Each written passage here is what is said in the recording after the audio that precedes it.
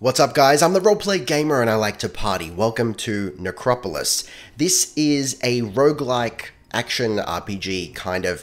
It's been described as the sexual love child of Dark Souls and a roguelike similar to Binding of Isaac. I don't think that is a very good explanation. It's not a very good description of the game because it gives people the wrong impression. A lot of people, judging by the Steam reviews, which at the moment are mixed, a lot of people were expecting something that was a lot more like Dark Souls, and I think in that case, you know, it's a little bit of, dude, you should know what a roguelike is by now, or, you know, if something is dubbed as a roguelike, find out what a roguelike is. Because you've just completely misunderstood the point here. There's like there's comments of, I wish it didn't have permadeath and this and that. It's like, well, that's the genre. So those reviews, I think, are unfair. But, you know, there's also the issue of like content and price and whatnot, which we will get to that in a mo. So what do? It's your pretty standard sort of roguelikey, lightish, whatever you want to call it. I prefer to say roguelike. Sort of affair like the Binding of Isaac. You know, you go through levels and then you finish the levels, you kill things, you go to other levels and you got to get to the end of the dungeon. Like I said, there's permadeath. Oh, here we go. In this case, we get items that make us better. You know, we're not leveling up or anything like that. We don't get experience, so we get... Oh, Jesus. This is pretty early to find these guys. You start off with sword and board, and that is the majority of the gameplay. You can come across crossbows and wands, I believe. But, look, as much as I like ranged combat in general, it doesn't feel very good in this case. This is not a good place to be. That's alright. I'm actually surprised I got through that. There are also chests to... Oh, shit. There are chests to open up and whatnot, which we will do now. This one's probably... There you go. It's just going to contain gems, which is pretty much currency. So you've got two weapon sets here. And you can mix and match between the main hand and the offhand here. So the offhand, for the most part, is probably going to contain a shield, but like I said, you can find crossbows and wands and such. Oh, here we go. We can pick that up and now we can change our shield. So the way shields upgrade, as far as I'm aware, is it's just a matter of the better the shield... I shouldn't have taken that damage. The better the shield, the less stamina you consume while blocking. So you can block just like that, and your stamina will go down, very, very Dark Souls-esque, and then you can do like a shield bash, which I actually think is more valuable for the most part. I hardly ever block. Let's do a little... Oh, you can also lock on, which is something I should be doing. Let's go take out these skeletons. Alrighty there. Yeah, baby. Skeletons are surprisingly tough. I don't fully approve of that. Okay, let's go back to our screamer sword, or whatever it's called.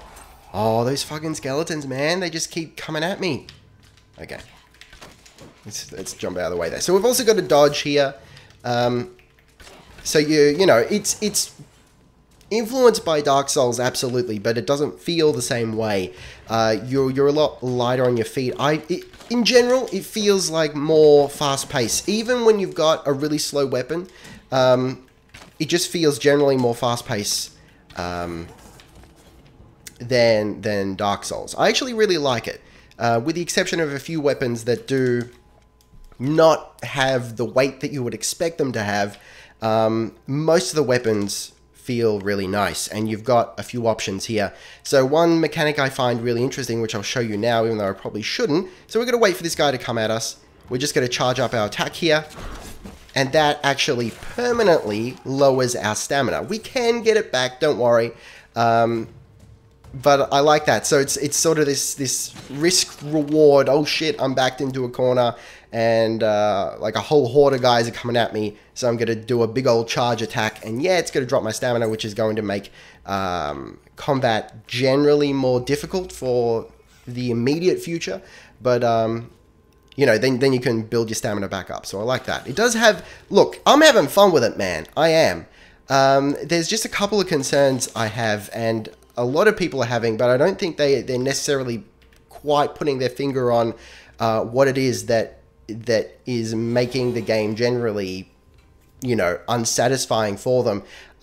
So they jump into other conclusions and I suppose ragging on aspects of the game that, as far as I'm concerned, don't deserve to be called out as like bad game design on that part. So people seem to be really upset that it doesn't feel more like Dark Souls. For me, I don't know. I expected that, and I'm glad it doesn't feel that Dark Soulsy. Oh, sheet. Did I just say sheet? Sorry, this is actually kind of difficult to critique the game and play it at the same time. I'm in trouble here. Okay, let's charge up here and hopefully not die. All right, yeah, that's pretty cool. We're doing all right here. Yeah, that's what I'm talking about. Let's just waste all our stamina. That's fine. Wow. Okay. Hooked blade. All right, I guess. We also got crafting. You may notice me doing that. So, hang on. Yeah, there we go. So we can, for the moment, we can craft food. And this actually feels kind of, and it's more just the animation than nomming on like a big leg of something. It feels very Monster Hunter-y. Okay, so what are my personal concerns? What do I not love about the game? The moment-to-moment combat, I think, is fun enough, and I enjoy getting new armors and weapons and whatnot. I just personally think there's not enough of them, maybe. I know there's also the issue of, like, it's a roguelike, so you can't really critique... the game unless you've got, like, so many hours that you've seen everything. And I fully appreciate that, but I've also been spending the day... What did that do? I think that gave me some sort of bonus. Should be paying attention here. I've spent the day looking up reviews and just looking at streams and trying to find out everything I can about the game. So I feel like I've got a pretty good handle on what is being offered here and what you get for your $30. And that I think is a lot of people's biggest gripe with the game. It just doesn't feel like you get a lot for the money, which of course is always, it's going to be subjective. A lot of people might think that $30 is absolutely fine for this game. It feels kind of, I don't know, more 15, 20 range. And I think people were expecting a lot more based on the influences and based on the price. So it only has one class. Now, usually that wouldn't be a problem if it didn't. All right, when you start the game, you go to this screen that's like, hey, select a class, kind of, and you select the color of your little dude here, and you can select the gender. I don't think I want to go over there.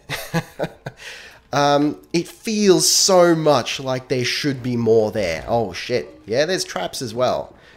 There are a lot of perils here. It feels like there should be more there. It's like the way it's presented just looks like there's a whole bunch of content missing. And the developers have confirmed that they plan, assuming the game actually sells well, they do plan to release DLC in the form of other classes. Unfortunately, that's going to be paid. So... Look, I don't know, man. Oh, I didn't mean to do that. I'm kind of really conflicted on it because I enjoy the game as it is, but I also recognize that it also feels like there should be more here. And the fact that the, you know, arguable complete experience with the other classes is not only gated behind whether or not the game does well, but also, you know, more monies to just unlock those. So I don't know, man. I don't even want to like pass judgment on that. I'm just like, I'm 100% on the fence about this. Unknown potion of vigor. Yeah, I'll put that in my face. So the other issue I have is I don't like the pacing of it. And this is entirely subjective. I prefer roguelikes that have I suppose, you know, quicker games. So I've really looked into, you know, other people's experience with the end game, people who have beaten it multiple times. From my experience, or from what I've read rather, it seems people are generally beating it in 6 to 7 hours. It's got 9 levels with a 10th that's kind of a non-level, I think people are saying. 6 to 7 hours seems to be the norm. People have beaten it in 3. So people who are posting that, like on forums and whatnot, are using that as like an excuse. Like they're like saying, "Hey, only 6 to 7 hours and I beat the game." And that those people tend to be coming from a place where they don't normally play roguelikes, and they don't quite understand the mechanic of replaying it. Now, whether that's a valid complaint in that the replayability is not, you know, fully there, I can't say, because, you know, I haven't beaten it yet. This is just like a let's play with some light critique. We call it a first impressions, if you like. But for my money, I would much rather a full run be done in like 45 minutes. But that is entirely subjective. I do recognize that. So what we're looking at here is persistent bonuses. So we can unlock these using, we've actually got 2 currencies. We've got the gem currency that you'll see scatter all over the floor. And I can't remember what the other one's called. Some sort of, well, the circle with the triangle in it, that currency. And you gain that a few different ways, I think, but the main way is from completing runs, or rather dying, finishing a run, whether you win or lose. And then based on your performance, you get a certain amount of those little coin thingies, and then you can use them to buy new color schemes for your character, or unlock these little extra bonuses here. And as far as I'm aware, you can only have 1 at a time, but you can switch them out whenever you come across one of these little shrine things. And whichever one you pick is persistent for the next run. So if I unlock another one here and make that my active one, that will by default be my active perk for the next run. So what do we got here? I think, hang on. Again, this is roguelike-y sort of stuff, and a lot of people have a problem with this. But see, that's the issue. You've got this crowd of people who are expecting Dark Souls, and they come to this maybe not fully appreciating what a roguelike is and what it's meant to be, and they see that this hasn't got any explanation, and they spit the dummy, you know. So yeah, it just gives some flavor text, and you have no idea what it does, but I guess you can kind of infer eating is overrated, so I can only assume that this means you have to eat less, so maybe your stamina doesn't deplete as much, I don't know. Oh man. Drink your way to a healthier you, blood is the answer you're looking for. Vampirism is your friend, wow. Oh, that looks like some sort of life leech ability. Oh, I like that. I'm going to save my stuff, because you can also use these this secondary currency here for opening chests at the beginning of a level. Have we talked to this guy yet? So you'll see this guy showing up, selling things and whatnot. Hey, looks like we can actually buy it. Well, if we had enough gems, we could buy a crossbow here. Let's go to the shrine. The shrine. Oh, we need 5. I already went there. Alright, let's just go up to the next level. So this was level 1. And it's taken me 13. Look, if I wasn't talking, I would have done that a lot faster. I reckon I could have gotten through level 1 in 8 minutes. It's really not hard. I after dying once on the first level, I never did again. It's really, really easy to get to the second level. Now I'm doing pretty well at the second level too, and I think I've, you know, fairly consistently gotten to the 3rd and 4th level. As I said, there are 9 levels. All right. So that's pretty much it, guys. You know, it's just a matter of, like, I think people, you know, I'll be honest, a little bit of myself included, I feel like the price is a little bit high for what you get here. It's presented in a way that suggests that there should be more content, and, you know, granted, a lot of that could just be a matter of perception, and I think it was cleverly marketed in a way that didn't confirm. Look, it could be taken either way, you know. It's kind of a shitty situation where people are expecting it to they're either expecting it to be something that's not, whether that's, you know, they're expecting it to be Dark Souls when it's not Dark Souls, or they expected there to be more content as a result of its roguelike title. You know, Binding of Isaac, this is not. Binding of Isaac has, you know, the hundreds of items and whatnot. As far as I can tell, this doesn't have that kind of diversity. Does that mean it's not fun? It's absolutely fun. I'm having a hell of a lot of fun with it.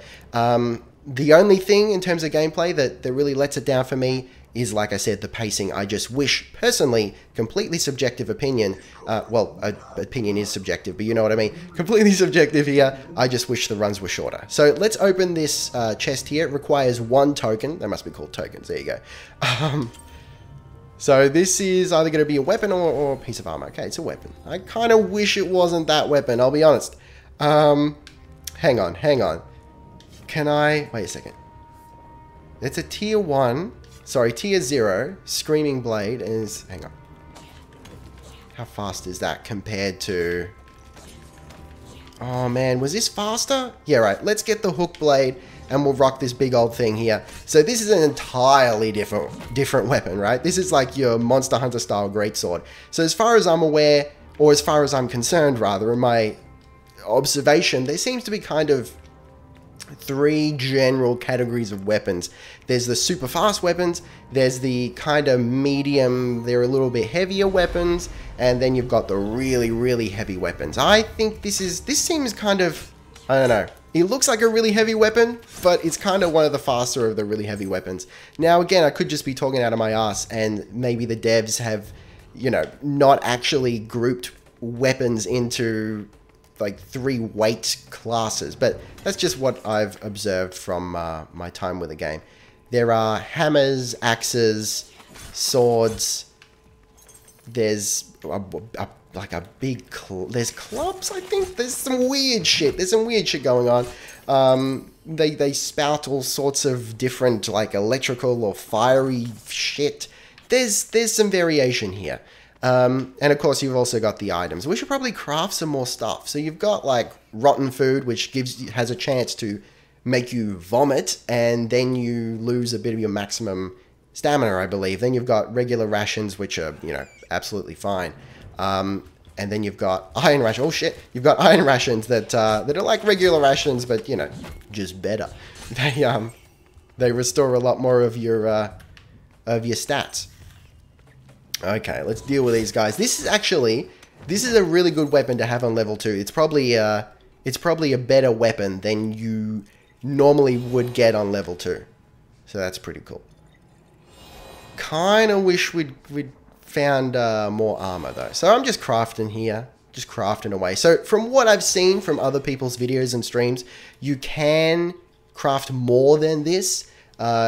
Presumably you've just got to unlock it. Maybe you find blueprints or instructions or recipes or whatever you want to call it. There's also friendly fire here, and what I mean by that is enemy friendly fire, which is really cool. You can actually get with your maneuvering, you can get the enemies to hit each other, and after that they kind of get pissed and they keep fighting. It's pretty good, depending on what... Oh shit, I just died. Oh shit. Okay. That guy does more damage than I expected. Wow, alright. I haven't died on level 2 in ages. Yeah, so they'll attack each other, and depending what faction they are, because there's actually different factions within the enemies themselves, so sometimes you'll come across a group fighting another group just on their own, and you don't have to interfere at all. There's not a prerequisite to clear a room before you pass through. You can conceivably do the whole Dark Souls thing where you just run through the room and run to the end of the game. I would not advise it in every situation, because I don't think you can open doors necessarily when you've got, like, when you're directly in combat. You don't have immunity when you're opening doors, at least that's been my experience. But yeah, so you don't have to fight everything, which is cool. So you can sneak around and kind of be more stealthy. Armors, as far as I'm aware, look, all the stats are hidden, so it's a little bit difficult to tell, but one cool thing that I found was stealth armor. that I'm not sure if it actually had any stealth properties, but it made my character run a hell of a lot faster. And I thought that was really cool. So I really like moving quickly with a heavy weapon, knocking people over with my shield, and then slicing them up with my big old heavy sword. That was a lot of fun. So as you can see, that took us almost 20 minutes there. So it's quite a big time investment for each individual run, you know. Again, not my favorite. But on the bright side, you can exit and resume the game exactly where you were, exactly where you saved and exited at any time. So, you know, if you get to level 2 and then you have to go and do something, you can come back right where you left off. Not a problem, which is great. That is a great consolation for the fact that the runs are quite long. Anyway, guys, I'm sure you get the general idea of it. It promised to be really, really cool, and I still think it's really cool. Just, it was perhaps a little bit misleading with its price, which isn't necessary. It's not the dev's fault, it's not the game's fault. It's just the general perception that, you know, a $30 game, people expected there to be a little bit more. And perhaps there wasn't. So we'll see how we go. We'll see how the DLC pans out, if it does, because it seems like a lot of people are getting Steam refunds, which is unfortunate. But there you go. I don't necessarily want to recommend it or not. I just wanted to, because like I said, I was on the fence about it. I just want to show you some gameplay, and hopefully you guys can get a better idea of what the game is about as a result of that. Oh, and lastly, I should mention that it does have co-op online, handled through your Steam friends list. Anyway, guys, thank you very much for watching. Don't forget to gently caress that like button. It needs love like everything does. Taste the game, be excellent to each other, and I'll see you next time. Roleplay Gamer, out.